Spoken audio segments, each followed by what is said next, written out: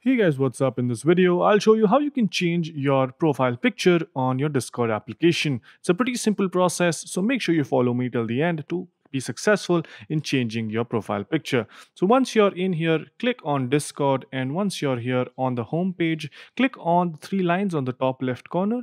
Once you're in here, click on the bottom right corner to go into your profile. And as you can see here, I have all the available info about myself. Once you want to change the profile picture, just tap on your picture, or if you don't have a picture yet, just tap on that empty space. Once you do that, you will see a pencil mark option on your picture.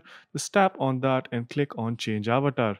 Once you do that, it will give you all the photos that are in your device, and once you're happy with whatever you want as your avatar, you can crop it up. And once you're happy with the customization, click on choose, and that is it. You have now successfully changed the profile picture of your Discord application. And make sure you click on save after you've done all of that. Once you do that, it is done. Your profile picture will now be updated. Yeah, hopefully you guys found this video helpful. If you did, make sure you subscribe to the channel, like the video, and also comment down below on what next videos we should make. So yeah, that's pretty much it for this one. Thank you for watching. Bye bye.